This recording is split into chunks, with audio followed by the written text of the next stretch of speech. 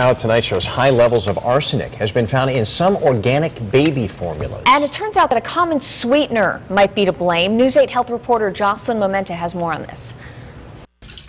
First, it was apple and grape juice. Now, high levels of arsenic are being found in all foods that use organic brown rice syrup as a sweetener.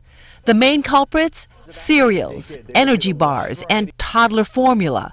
Most troubling, the high levels of arsenic in the formula given to very young children.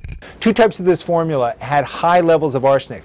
The brand involved here is called Babies Only Organic Toddler Formula. Both the dairy variety and the soy variety had unacceptably high levels of arsenic. Dr. Richard Besser, ABC News chief health and medical editor, says one of the reasons researchers at Dartmouth College did this study was that rice can concentrate arsenic from soil. If you're exposed to arsenic at higher than acceptable levels for years, you're at increased risk for skin changes, for skin damage, for certain cancers, for liver damage, for nerve damage. Dr. Besser's advice to parents?